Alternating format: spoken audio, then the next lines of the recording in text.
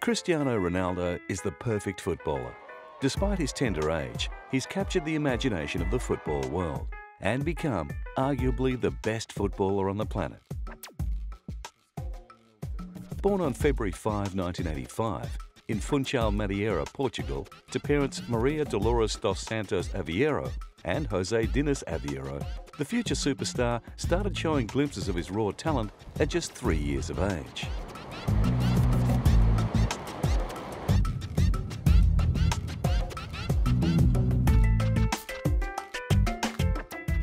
Named after actor and former US President Ronald Reagan, Ronaldo's passion and natural talent for the game was obvious, and at only 8, he played for amateur team Andorrinha.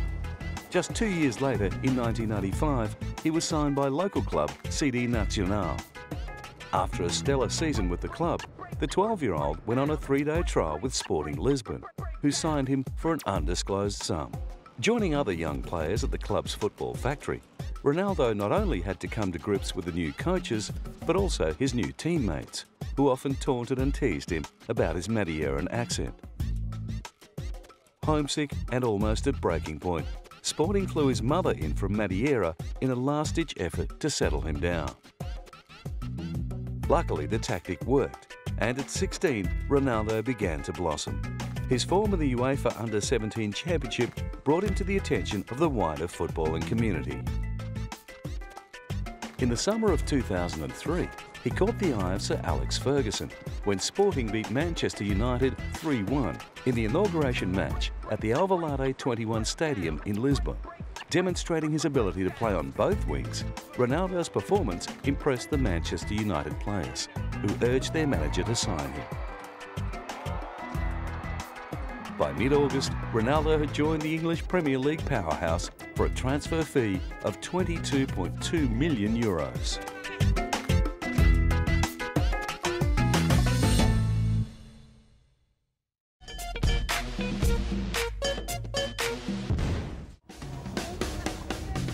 Just over halfway through 2003, an 18-year-old Cristiano Ronaldo signed a document that would soon propel him into the international spotlight.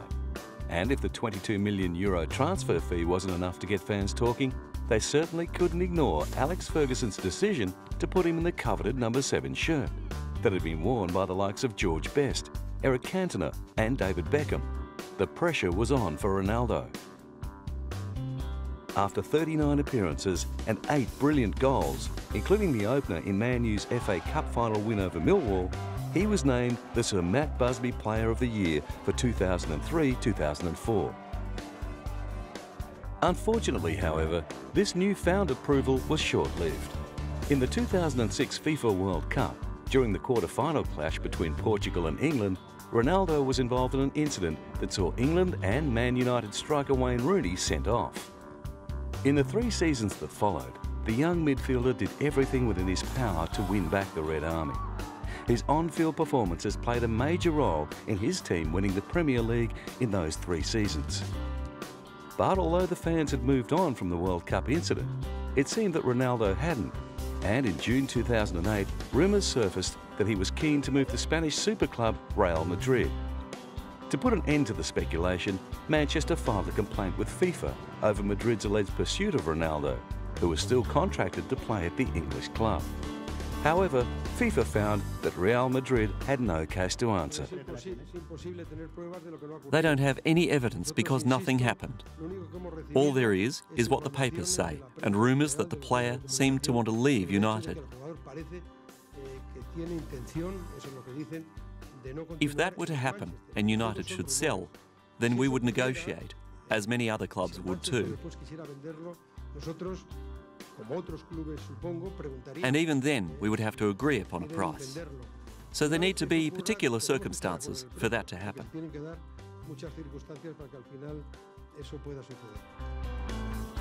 Despite their best efforts, Manchester United could not keep the world's best player at the theatre of dreams. Ronaldo was destined to follow in the footsteps of his hero Luis Figo and play for Real Madrid. But the signing certainly didn't come cheaply. In a world record deal, Ronaldo changed hands for an unbelievable €86 million. I think it's a good investment by Madrid because he's going to bring in a lot of money, as well as a lot of goals. The signings of Ronaldo and Kaká are terrible. Those in powerful positions are selling to the highest bidder, and those of us who watch football end up paying for it. We have so many players here that are as good as him. We should be signing them instead of lining the pockets of foreign players. 6 years ago, nobody even knew who Ronaldo was. There'll be someone else like that soon, won't there? Everyone knew he was going to leave. We thought we might have left when Fergie left, but in the day, 80 million, you can't moan, can you? No one's bigger than this club, mate. And of course, Ronaldo didn't do too badly himself out of his relocation to the Mediterranean. It is believed that his contract is worth in the vicinity of 13 million euros per annum.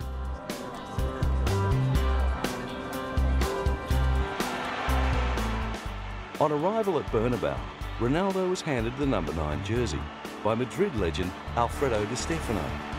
He was welcomed by 80,000 hysterical fans at a presentation at the Santiago Bernabeu Stadium.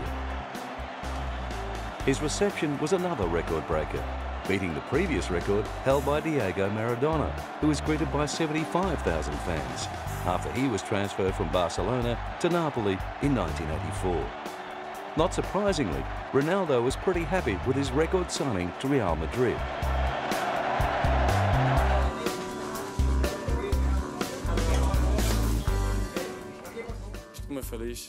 I'm very happy to be the most expensive player in the history of soccer.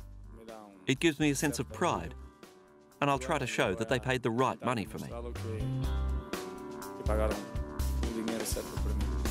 Well, I have to say thank you to all supporters, my boss, my friends, my teammates. Because I've been 6 years in the club, and of course I have friends there, good relationship with all people there. But the people understand my decision, and the people respect that. Of course, it's a great challenge now. The people know my dream is to play in Madrid, and but I'm gonna miss many things in Manchester. But this is the life. This is my new house, my new club, and I'm gonna give 100% for this club. On August 29th, he made his La Liga debut against Deportivo La Coruña, which was capped off with his debut La Liga goal in a 3-2 victory. After scoring 7 times in 6 appearances for his new club, Ronaldo's immediate future at Real looked secure.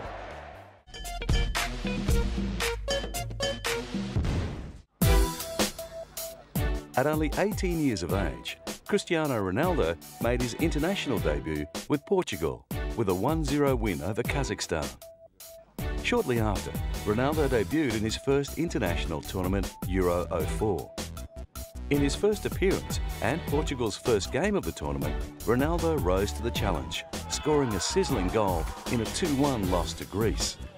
The young midfielder found the back of the net again in Portugal's semi-final win over the Netherlands, although they eventually lost the final to Greece. And after representing Portugal in the 2004 Summer Olympics, he went on to score an incredible 7 goals in the World Cup qualifiers, the second highest in the European zone. Although Portugal's squad boasted many other star players, many Portuguese fans placed their hopes of World Cup success on the shoulders of the young Ronaldo. He seemed to thrive on the pressure, and in Portugal's second group match against Iran, he scored his first World Cup goal from a penalty. After being injured in the round of 16, he returned for their quarter-final clash with England. Keen to impress his Premier League colleagues, Ronaldo was relentless. However, his die-hard determination backfired when he was involved in Wayne Rooney's ejection from the game for stamping on Portugal's Ricardo Carvalho in the 62nd minute. English fans were outraged by Ronaldo's constant and aggressive complaints to the referee and blamed him for the red card. People always look for a scapegoat. It's not right to say it was the referee's fault.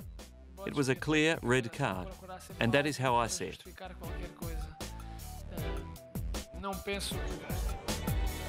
Despite the incident, Ronaldo's tournament left plenty for him to be proud of, helping his side reach the semi-finals and finish 4th overall.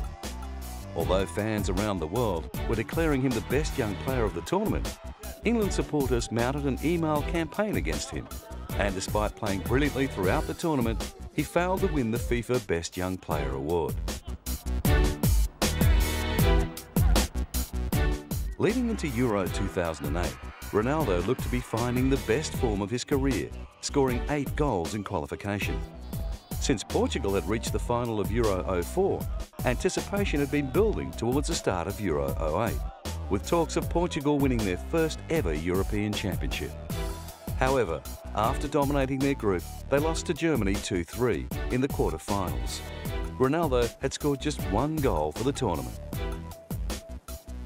With the 2010 FIFA World Cup on the doorstep, Portugal have been struggling to qualify with only a few games remaining.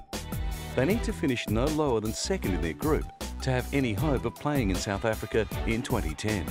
Whatever their chances, their campaign will be led by Ronaldo, who was named captain by new Portuguese coach Cr7. A veteran of 65 caps, he's found the back of the net on 22 occasions.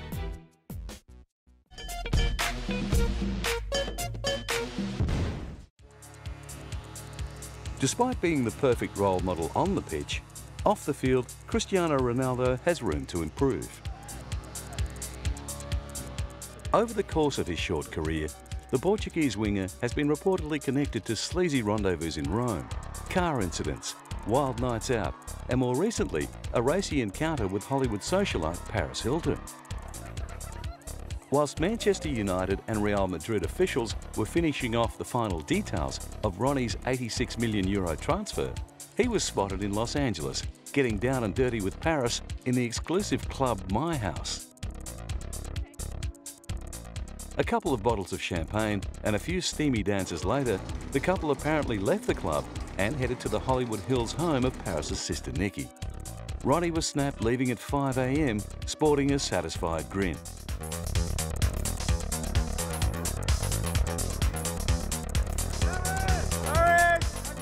In recent years, Ronaldo has also been linked to English TV personality and lingerie model Gemma Atkinson, as well as talk show host Murchie Romero.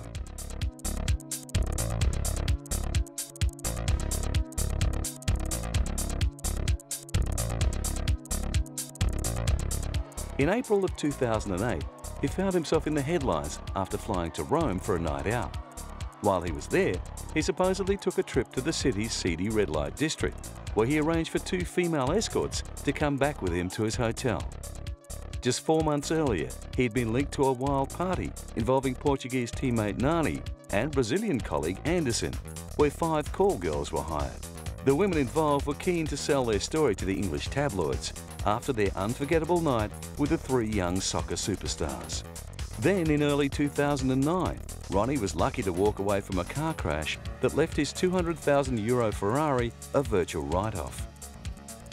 Although he did finally transfer to Real in 2009, many footballing experts were impressed with the integrity and determination Ronaldo had displayed in the wake of the Rooney incident, by playing on at Old Trafford for another 2 years and proving that what happens on the field stays on the field.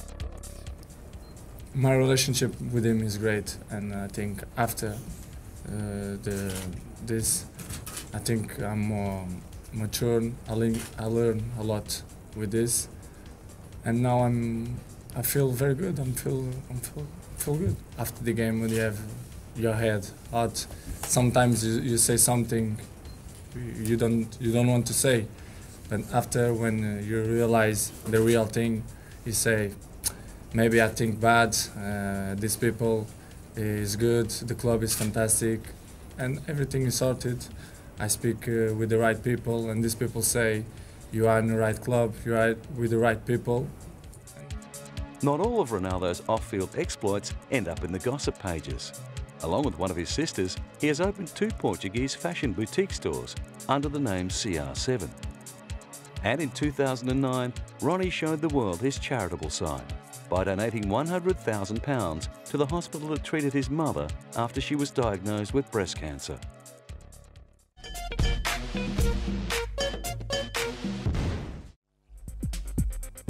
Cristiano Ronaldo is one of the world's most idolised footballers. But even the world's most popular footballer still finds inspiration in his own heroes and idols. Former World Player of the Year and ex-Portuguese teammate Luís Figo was Ronaldo's hero when growing up in Funchal Madeira, Portugal. Playing a similar game off the right wing, his inspiring contribution to the game has seldom been marred by controversy. Often compared to the great Eusebio, Figo is renowned for being a gentleman both on and off the field, and his career path provides a shining example for young players like Ronaldo to follow.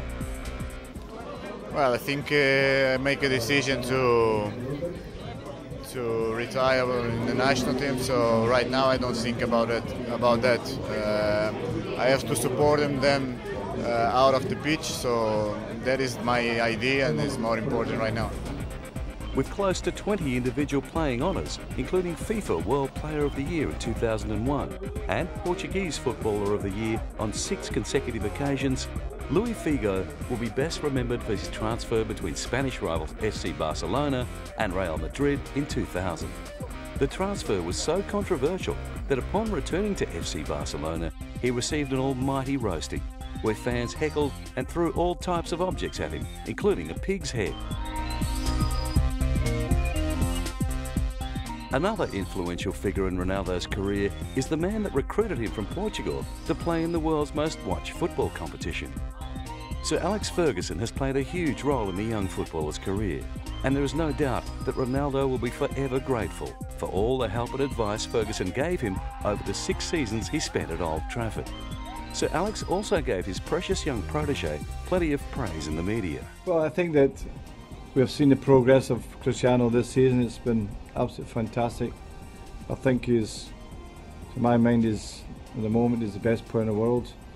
And I think, you know, you can't say that lightly, given there's some fantastic footballers there.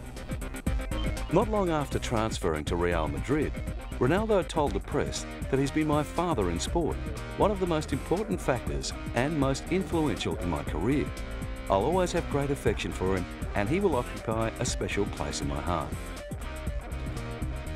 Since Sir Alex took the reins at Manchester United in 1986, he has won the Premier League title a record 11 times, the FA Cup 5 times, the UEFA Champions League twice, and the FIFA World Cup in 2008. Former teammate Wayne Rooney also played a part in shaping Ronaldo into the dominant goalscorer that he had become. Although they had their moments after the 2006 World Cup, there is no doubt that they overcame their differences and thrived on each other's brilliance to lead the Red Devils to 3 consecutive Premier League titles. Since his move to Real Madrid, Ronaldo has found plenty of inspiration in his new teammates. There's Real Madrid veteran Raúl González, who has been playing for the Whites since 1994. Appearing over 500 times for the club and scoring more than 200 goals, Raúl is widely regarded as one of the best Spanish forwards of all time.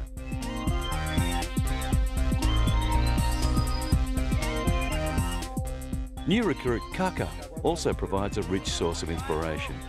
The Brazilian midfielder was part of the Brazil side that won the 2002 FIFA Cup. He has won the FIFA World Player of the Year, as well as the Ballon d'Or in 2007. Although both players make no secret of their love for the spotlight, Kaká was keen to emphasise there would be no time for one-upmanship. I don't know what his number is yet, but there won't be rivalry between Cristiano and I. I think we're compatible players, and we will be able to play together without any problem. And outside the pitch, there will be no type of rivalry between us, because we are both experienced soccer players, winners, and no kind of rivalry exists. With Ronaldo on one wing and fellow FIFA World player Kaká on the other, the potential for Real Madrid seems infinite. Opponents would have their work cut out to stop one of these star players, let alone both.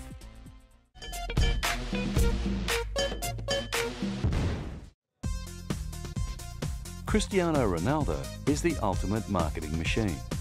Not only does his on-field brilliance encourage younger fans to mimic his game style and fashion sense, even fully grown men have been known to go weak at the knees upon brushing shoulders with the Portuguese prodigy.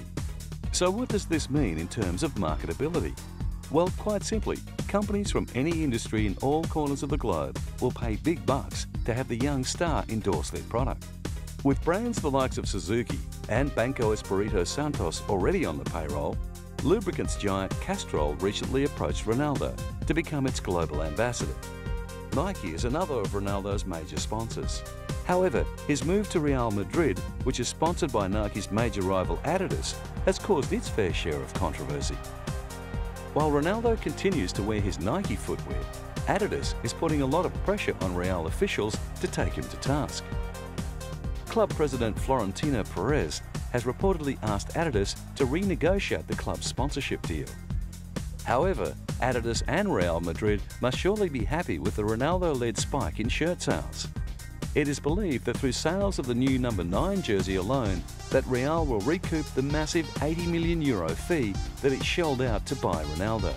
Although some fans felt the signing was a bit overpriced, they were confident that it was a good investment. It is a bit expensive, but if Madrid want to play the best football, they're going to have to pay for the best players, like Kaká and Ronaldo. I think that he is going to bring a lot to Madrid, and with all the sponsorship money he will bring in the end, he will be a free signing. With Real Madrid paying a rumoured salary of over €10 million per season, Cristiano Ronaldo has become one of the highest paid players in the world, doubling his salary at Manchester United. As of the beginning of the 2009-2010 season, the top 4 highest contracted players are playing in La Liga. Yet to reach his prime, Ronaldo's trophy room already resembles that of a footballer who is coming to the end of an illustrious career. Ronaldo has earned over 30 individual awards, including the PFA Young Player of the Year in 2006-2007, the UEFA Club Footballer of the Year in 2007-2008, and Barclays Player of the Season in 2006-2007 and 2007-2008. In 2007-2008, he won the Barclays Golden Boot, as well as the European Golden Shoe. While at Manchester United, Ronaldo helped his side to 3 Premier League titles, 1 FA Cup, and a memorable UEFA Champions League victory in 2007-2008. With the FIFA World Player of the Year award, the Ballon d'Or, and the FIFA Pro World Player of the Year all to his name before his 25th birthday, Ronaldo could break all records. Still in his mid-20s, he is yet to reach the pinnacle of his footballing potential. In the eyes of some of the game's most knowledgeable insiders, he is already well on his way to becoming one of the greatest footballers of all time.